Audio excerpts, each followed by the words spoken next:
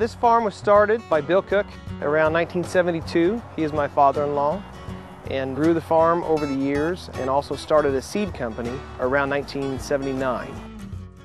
Since then, the seed company has been passed down to myself and my wife, Kelly, and my brother-in-law, Mike Cook, and his wife, Fran. So now we run the seed plant and the farming operation. We've got two boys, Jacob and Lucas, and a little girl named Gracie. The kids are involved even now. They do chores, they clean grain bins, they sweep warehouses. We love to see kids involved anywhere in the agriculture process. It just teaches them the value of a dollar and the value of hard work and seeing accomplishment in what they do daily. Mainly what we do here in our plant is process food-grade soybeans and seed soybeans. During the harvest season, we have trucks that come in that bring specialty products to us that are contract grown for us for specific uses.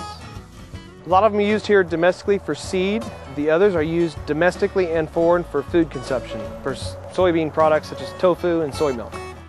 These soybeans, we're checking to see if they are ready for harvest.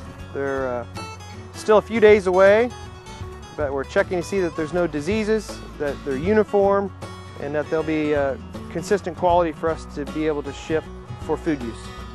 It's raised right here in the heartland, and we're just focused on providing the best products that we can to the marketplace.